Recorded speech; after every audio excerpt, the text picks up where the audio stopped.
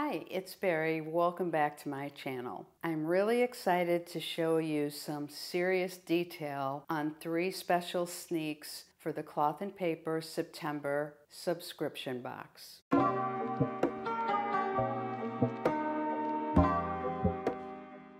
So let's get started. I've got 2 things to show you in my CP Petite. And for those of you who are not familiar with the size of CP Petite, it's very similar to an A6.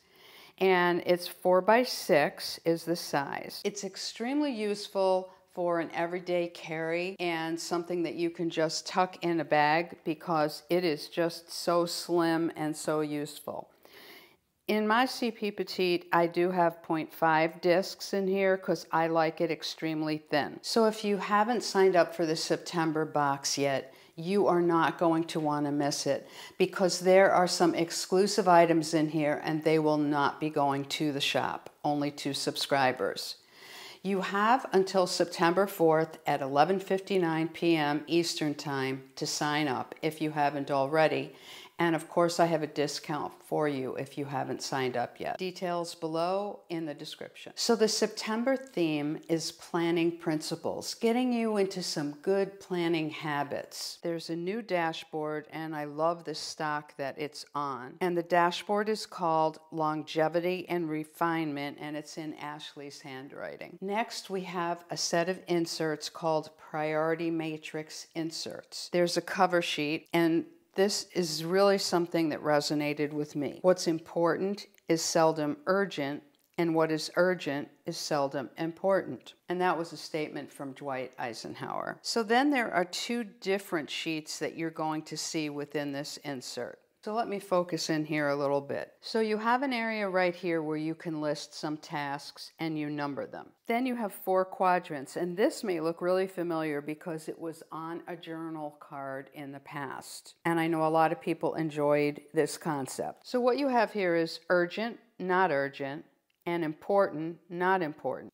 So you would write down your tasks here. Then for each of the quadrants, you would take the number of the task and put the number somewhere in that box. So in quadrant 1, you've got things that are urgent and important. Quadrant 2 would be non-urgent, but still important, and you get the idea. You have several pages of that. Then you have another one, which is basically your plan for your quadrant 1 to-dos, your quadrant 2s, etc. Quadrant 3, the idea is these should be things that are delegated, and quadrant 4 would be things that you could eliminate or get rid of completely. I'm excited to work on this because I tend to have to-do lists that go on forever. I would love to see them scaled down, and this will give me a great way to focus on that. So the next item is probably the most talked about and anticipated item in a long time, and it is the silver task notebook. And it is reflecting so much that I'm sure that's very hard for you. It's certainly hard for me to find a spot to do this where it's not reflecting off of different things. It is gorgeous. This notebook is the same exact style as what we've had before that I'm sure most of us have purchased multiples of. Here's one of the ones that I have in a CP Petite size in black, and this one happens to be a dot grid. What's in our box is so exciting to me because it's my very favorite cloth and paper insert, the task planner, and that's the whole notebook. Now, why I love the task planner insert is the same reason I love it in a notebook.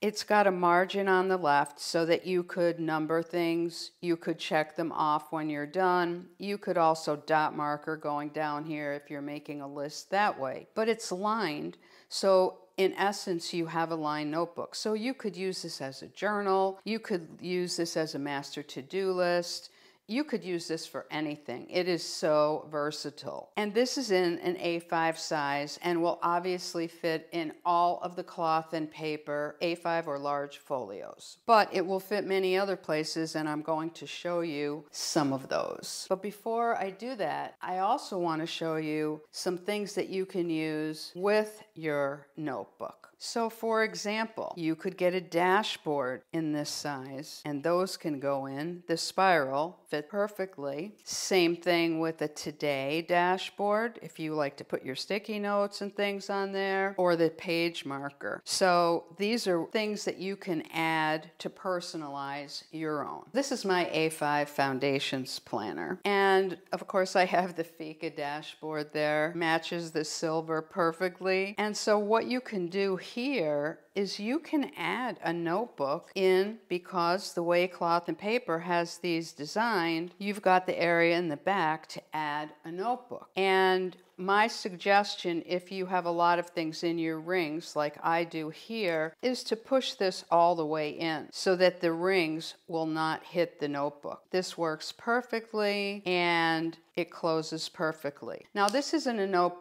that I think I'd want to lug around because it gets pretty heavy. But if it's something you want to keep in your home or in your office, it's just great to have the notebook right inside your planner. I love this idea. And if you're wondering about this fitting in other planner covers, I happen to have a number of Louis Vuitton planners, and I thought I would see how that worked in those. Of course, it fits like a glove, just perfect. So you can use any planner covers that you have, or pick up a new heirloom or other planner cover on the Cloth and Paper site. Of course, you can just use it on its own because it is so gorgeous. These are going to be in the September subscription box, and then also available as a subscriber exclusive. So if you want to own one in silver, the subscription box is the way to go. My code is always listed below in the description and also on my Instagram. And just a reminder, you only have until September